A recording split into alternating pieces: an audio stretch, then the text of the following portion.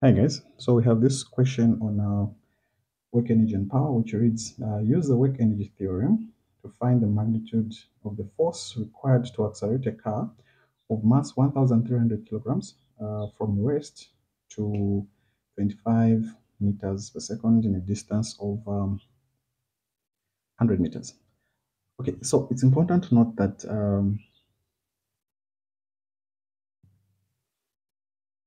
the work energy theorem is the net work which is equals to the change in kinetic energy. That is, the net work done is equals to the change in kinetic energy. Okay, so this means that what we're looking for in this case, let's go through the question. Find the magnitude of the force. So we're looking for force. So at this stage, we know that the net work is given by force net multiplied by the displacement. Let's just use x. The change in kinetic energy, that is the final kinetic energy minus the initial kinetic energy. So if that's the case, let's see how we can do some replacements. So what will happen in this case? We can say the net force multiplied by x, the displacement, final kinetic energy, half mv squared.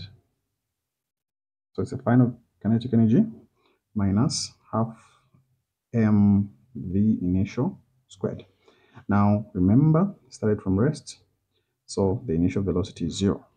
Hence, the force multiplied by the displacement, you can just write force or force net either way, is equals to half mv final squared. Remember, initial is 0, so this just cancels out. Since we're looking for force, let's make force the subject of the formula. If we cross multiply, we'll get to fx being equals to mv final squared.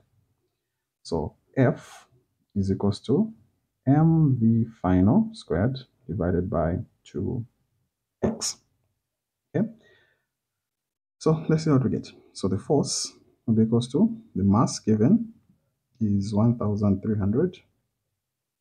The velocity, the final velocity, remember it's from rest to this, so this is the initial, this is the final. The final is 25, and we have to square it, multiplied by 2 times the displacement, which is 100 meters. Okay, so in this case, if we compute what we have here, we're going to get